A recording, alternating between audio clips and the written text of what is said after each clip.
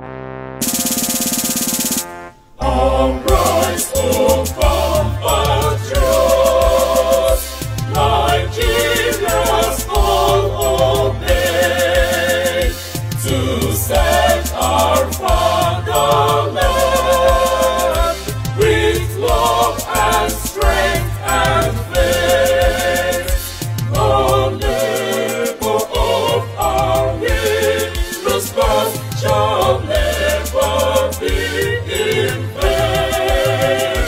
To serve with heart and might, one nation bound in freedom, peace and unity.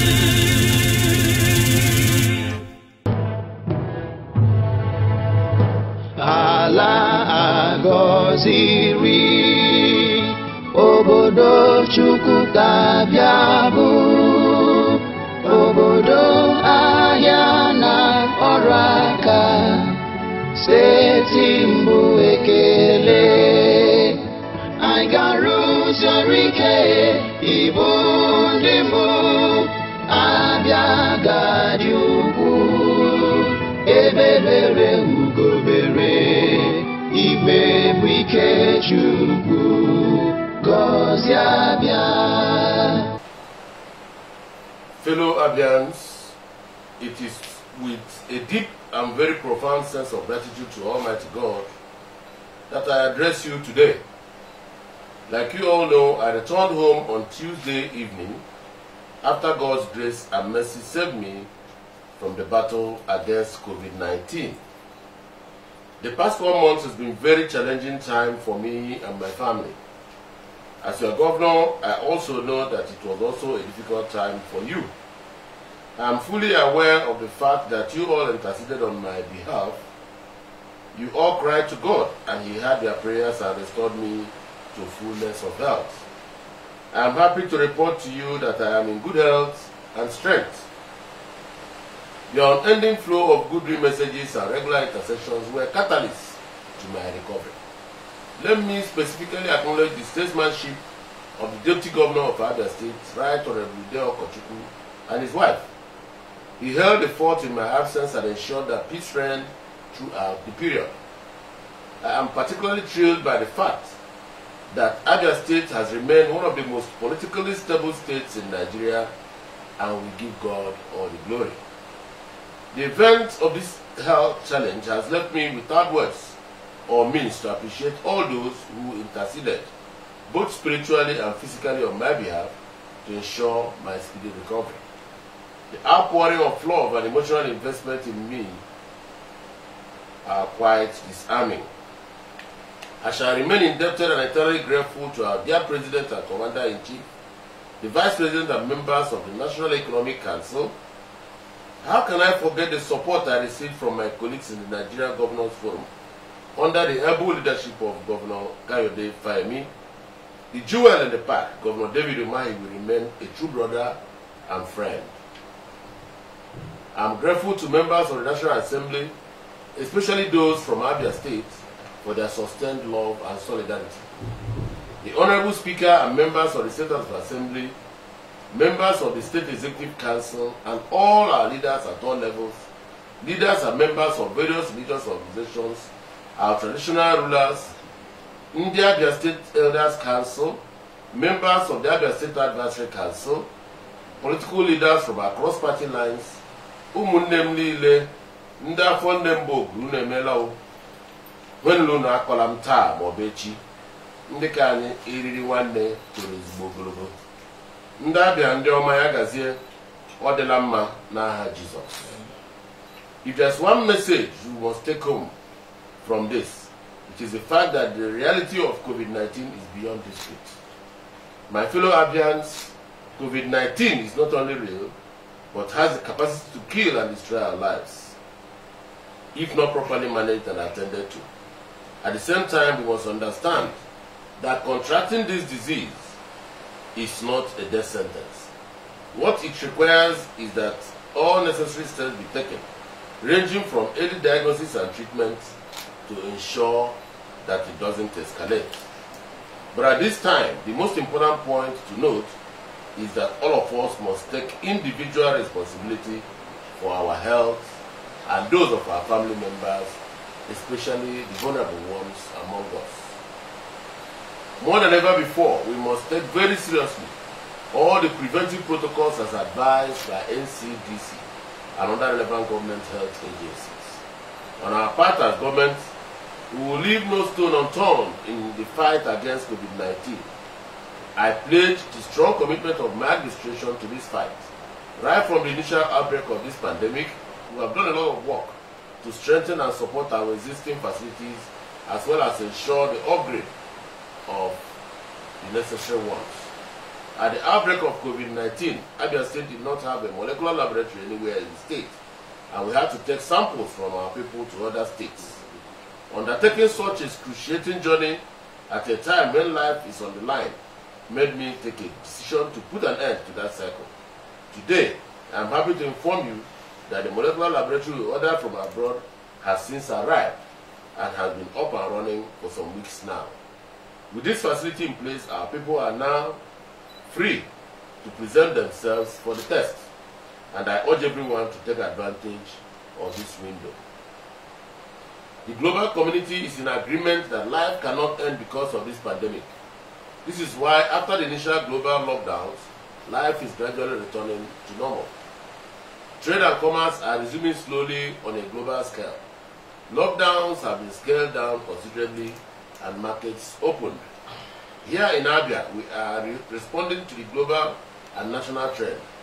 To a large extent, we have allowed our people to resume economic activities. Religious activities have also resumed. We are also taking all issues into consideration as it relates to the opening of schools. Our major concern is the health and safety of our children. In all of this, however, we must realize that COVID-19 remains a potent threat. We must not let our guards down at any point. The risk level remains high, and I want to personally appeal to our religious leaders and leaders of our various markets to rise to the challenge of carrying this message to our churches, mosques, and markets. We must all embrace the new ways of living. We must wear face masks at all times we are outside our homes. We must form the habit of regular use of hand sanitizers and generally take personal charge of our hygiene. Fellow Abians, you would have noticed that even as the pandemic is raging, our government has kept on with the reconstruction works on some of our roads in Abia and Umuahia. The phase 2 of our barrow project in Umuahia has commenced and the results are visible. Our plan is to push the project down to the Obakla junction of the Enugu-Port Harcourt highway to provide seamless and dualized entry into our capital from that flank. Just as we have it from Abia Tower flank. Worthy of note here is that seemingly intractable stretch of bad road from our Freebridge to Uchenna junction all along our bad road have been fixed using our popular rigid cement pavement technology. I am sure that we will not forget in a hurry how it was a few years ago. In Abia, several road projects are on and a number of construction sites remain active even in the middle of the pandemic. Work is proceeding steadily on our flyover project at Osioma, and immediately after the rains, one of the most critical aspects of that project, which is the mega sign filling of the risers, will be done. This very important aspect cannot be done under the rains, and I am confident that by December 2020, we would be almost ready to commission our first ever traffic interchange in Abia State. Our resolve to construct new drainages that will stand the test of time have remained on course. Flooding on Abowere Road is gradually becoming a thing of the past, with the massive investments we are making on the drainage systems on that road. We are determined to complete the work on those drainages this year. Today, Okezie Road has been completed using the rigid pavement technology. We will commence the last stage of asphalting once the rain recedes. This road will have a lifespan of at least 20 years. Here again, I am sure that we will not forget how Okezie Road was just a few years ago. Same rigid pavement technology is ongoing along the Bakret Road, Omongase, again the road of Ohill, which used to be an eyesore on account of years of erosion, has come back to life. Abia is an emerging spectacle in infrastructural aesthetics and will be our standard of beautification of major roundabouts in Abia State going forward. In addition, the dualization of Uruduka remains on course. Please be assured that we are fully committed to the completion of these projects. To the glory of God, a new lease of life is coming into Abia community through the intervention of our administration and NUMA. Palliative work has already commenced on Oboya Road, a diversion to pave way for the major drainage works on Ogwa Road, Ohanko, Orata, and Port Harcourt roads. As part of our signpost for COVID-19, this administration is committed to the delivery of an ultra-modern hospital in Abia with state-of-the-art diagnostic facilities, surgery/organ transplant capabilities, with potentials to reverse medical tourism. Similarly, all the 3 senatorial zones in Abia will have at least 2 well-equipped general hospitals each. By the end of 2021, we would have created a platform that will repatriate the expertise of Abia medical practitioners in the diaspora, who rank among the best on global ranking. This broadcast is my way of informing you that your governor is back on his feet and back to work. It is my own way to reassure you that the grace of God, which has led me all my life, remains alive in me. It is my own way to tell you that your prayers concerning me were answered by God. Permit me to say that this song of gratitude shall continue for a long time to come, until I perhaps give my heart. Finally, it is my own way to reaffirm my avowed commitment to serve you with all my heart and strength and with renewed vigor. I shall remain committed to discharging the mandate you freely gave me, and I won't stop until my very last day in office. We may not solve all the problems we have in Abia, but we will surely leave Abia better than we met it, and hand over a state that is more economically viable, infrastructurally updated, and generally a state that is far better when viewed from all available indices of development. Thank you very much, and may God bless you all and bless our dear state, Abia. Thank you.